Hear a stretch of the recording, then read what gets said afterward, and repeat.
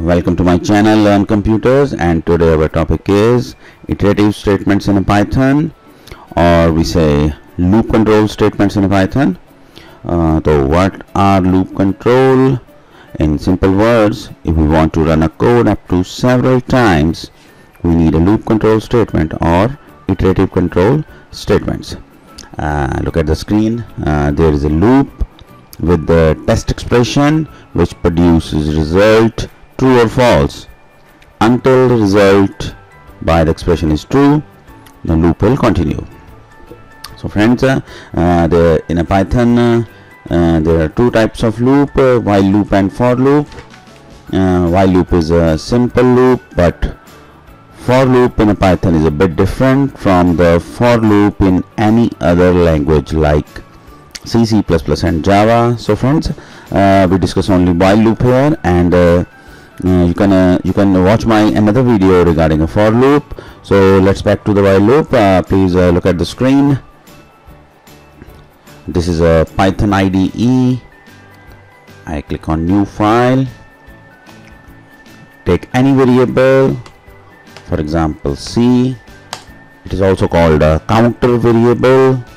Initialize it 1, put statement while is a keyword in Python, 10. So friends, this is a test expression, c less than equal to 10. Now we see it is always true. So this loop is infinite loop, means if we write print for example hello, so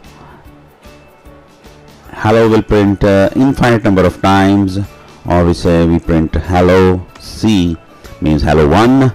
So this is an infinite loop because c is always less than 10. So always update counter variable. In this case it is a c.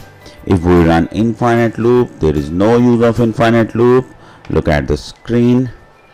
I save simple w, put any name, any location, save. So friends, look at the screen. Hello 1, hello 1, hello 1. This is infinite loop. So there is no use of infinite loop here. We have to kill. Click on the cross. Message, your program is still running. Do you want to kill it? Okay. So friends, always update counter variable. In this case, I increment c by 1. Again I run after saving. So this is output of my loop. Hello 1, hello 2, hello 3, hello 4, and so on. And in the last after printing hello 10, c is 11, and again check c less than equal to 10 means 11 less than equal to 10 is false. So friends, this is a circle of my loop.